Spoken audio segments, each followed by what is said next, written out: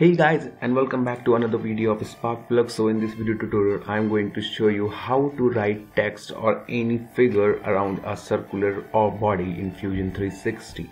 So as you guys can see here, I have created a ring type structure that has three particular dial, one for month, one for date, and one for day.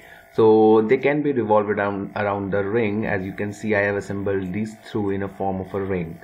So the basic idea of this video is to teach you guys the trick of how to write these letters around a circular object in Fusion 360. So let's get started. Switch to new workspace. So the first point that needs to be kept in mind that we are going to use the sheet metal workspace for this technique. So for now, click on the sheet metal workspace. Then click on create a sketch and draw a circle. Let it be of any dimension.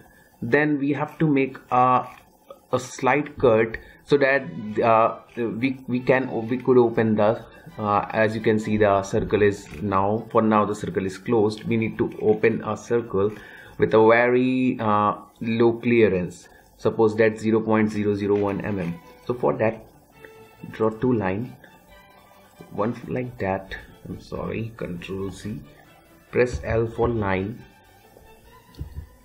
Draw a line from origin to this point, press OK. Draw another line like this, press D for dimension, and give the angle between these two lines as 0.1 degrees. So as you can see, there's a very little space now between them. Now press T for trim and trim this area like this. Now we have an open circle here. The circle is not closed. We have an open circle here. Click on stop sketch.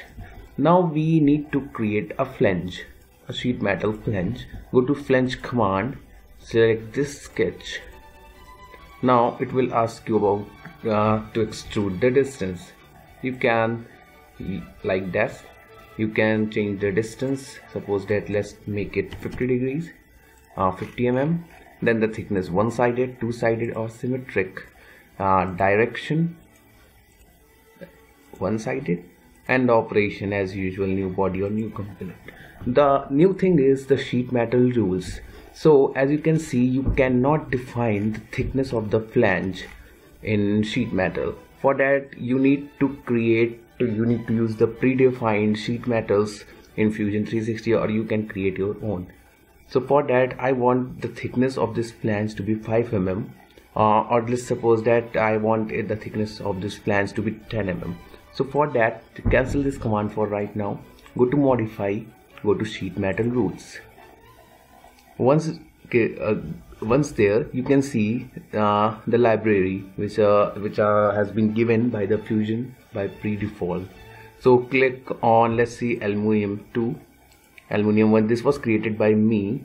So here you can rename this as my flange, and you can alter the thickness. Remember, this is dimension is in mm. Suppose that if I want the thickness to be 10 mm, the K factor and the millimeter gap, the bend condition, you can change the bend condition and the corner condition.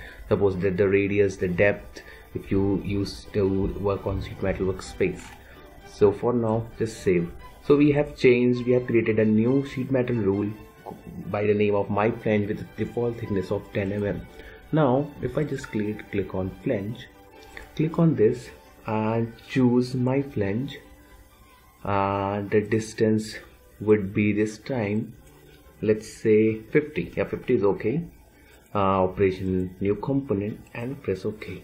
So we have created a sheet metal body. It seems to be sheet metal body, but it will work as a body, as a normal component body in Fusion 360. You can use it to assemble any part in Fusion 360. So now the next step is to unfold it. Remember, go to the modify and we have to unfold it to create a flat pattern so that we can write text and then revert it back to the circular form. So for that, as you can see, if I click on unfold command, it will ask you about the stationary entity. Remember, to unfold a sheet metal body, it is necessary that the stationary entity, it needs to be a flat surface. So there is no flat surface in this particular segment, so we have to create one. For that, again switch on to model workspace, click on extrude command. Now zoom into the cut we have earlier created. Select this profile and extrude it like, suppose that 0.1. It's negligible. We are doing this just for a purpose. Click on join and press OK.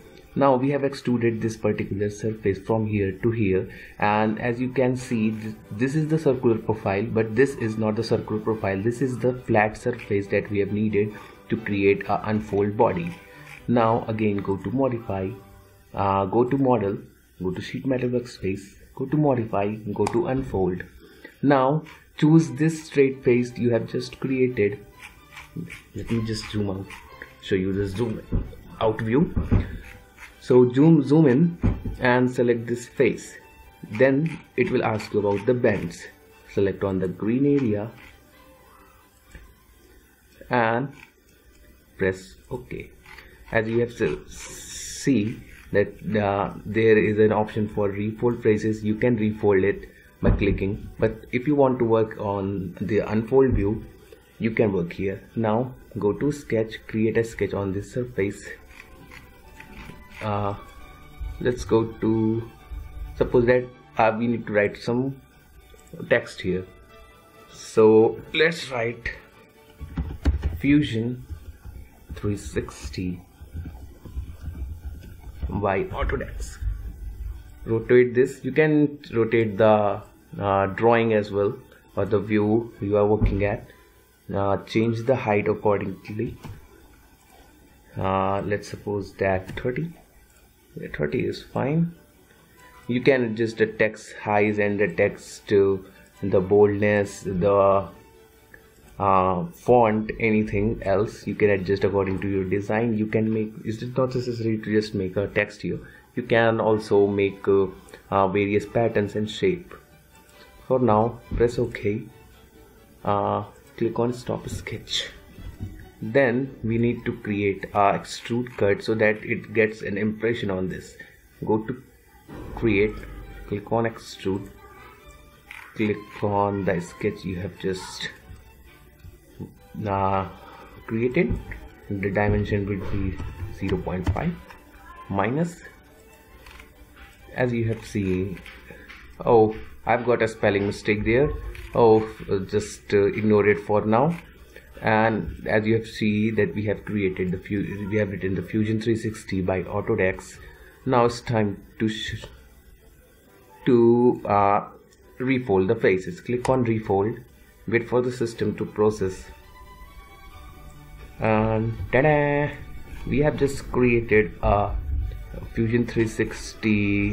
We have written the Fusion 360 on this flat body. Now if you want to create close this body, you can again go to model. You can just click on press pull, click on this face, extrude it and press OK. So we have closed this body. Now it's a completely closed body with Autodesk Fusion 360 written in a circular form. So you can, there are numerous ways to use these tricks to create different things, just like this I did, and created this ring that represents the date, the day, and the month. So hope you guys will enjoy the video. Please comment if you want a full video on how to create this particular ring in Fusion 360. Don't forget to support me through PayPal, and don't forget to share and subscribe my channel. Thank you and have a nice day.